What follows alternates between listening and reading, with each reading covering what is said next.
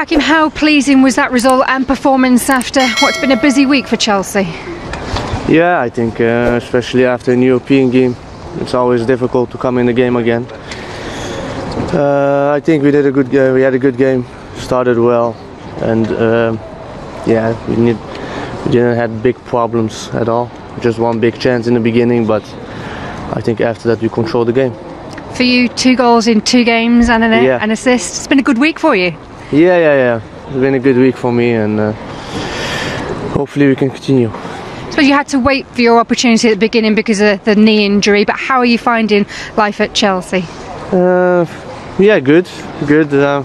I am where I'm supposed to be. I feel good. I'm feeling home, and everything is fine. The manager spoke about your inner belief and your confidence. How important is that when you come to the Premier League? It's not only in the Premier League, but I think it's in every league. I think this is one of the most important things, that you play with confidence and don't be scared to make mistakes or whatever. Otherwise, it will not go how it's supposed to go.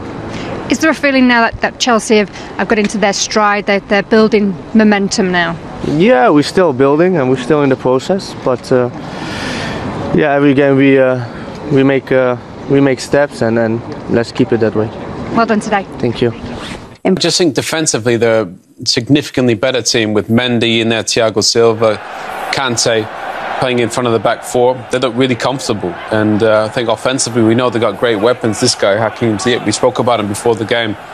He's going to create all kinds of opportunities, and to think about Timo Werner in there and Mason Mount, he was sharp, you know.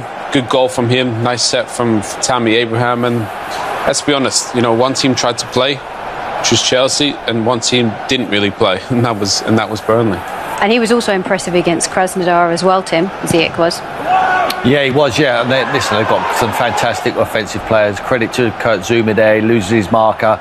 He far too easily just drops in behind, and he hits that with everything he's got into the top corner. Game over as soon as that one hits in there. We said that they were targeting Zuma in the first half, but he hits the target in the second. No, defensively, I think he's poor, but you know, he scored 3 goals now for Chelsea.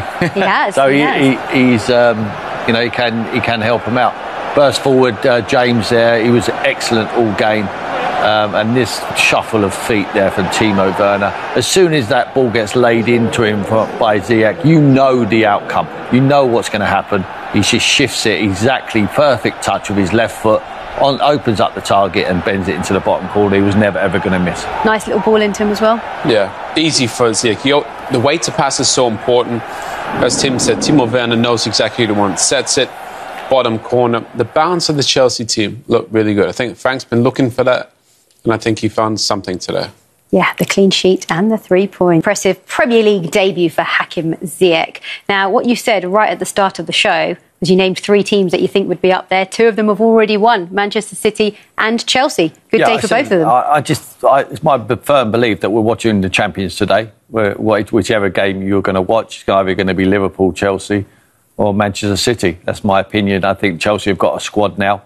I still think defensively they're a little bit poor, but I think they've got the firepower going forward to really challenge. Yeah, Liverpool obviously got defensive problems with Van Dijk missing, going to be crucial. I think all of a sudden Man City have got a defence, what looks like a championship-winning defence. If they need to get Aguero fit and a bit more firepower up there, then I'll give them a real chance as well. But I can't see beyond these 3 teams.